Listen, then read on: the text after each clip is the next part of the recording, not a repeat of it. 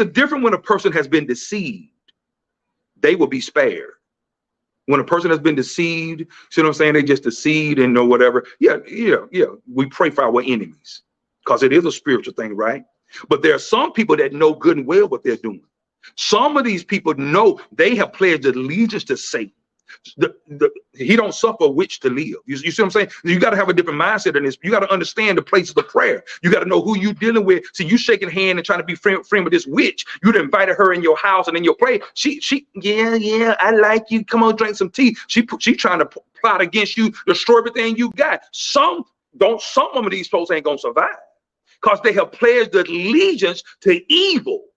And as the Holy Ghost said before, if they will not be converted, they're gonna be cut off. This is the time in the season that we're living in. Now you can take it how you want to take it, pray how you want to pray. Hey, if it works for you, work whatever you do. But I'm telling you, some of these people that's fighting in these places, it's not just that it's a demon spirit influencing them. They know it's a demon spirit. They go home in their place and they give sacrifices to these things. Doctors, lawyers, teachers, hula hoop dancers, whoever they are.